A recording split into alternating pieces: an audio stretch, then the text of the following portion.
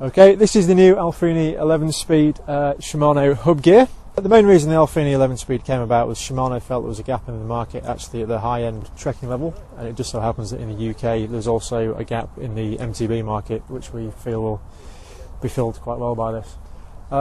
Differences between this new version and the current 8-speed version. First of all, here we have 11 speeds instead of 8.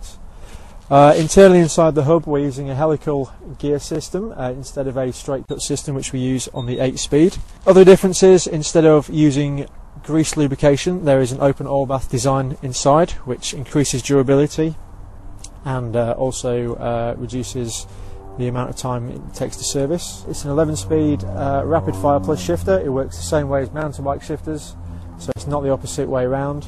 It has multi-release, two-way release, and what you'll really find the main difference between this and the current Alfine, the gear spread's much longer, so it's 409% versus 306, but the speed of the gear change, the pickup, the smoothness really has to be ridden to be believed.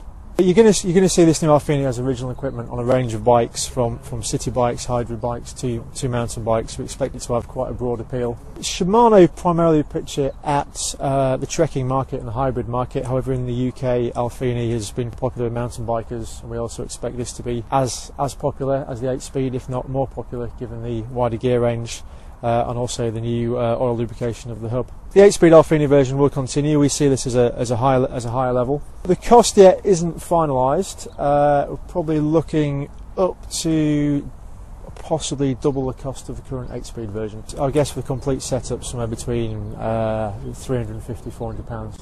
This should be available around September time.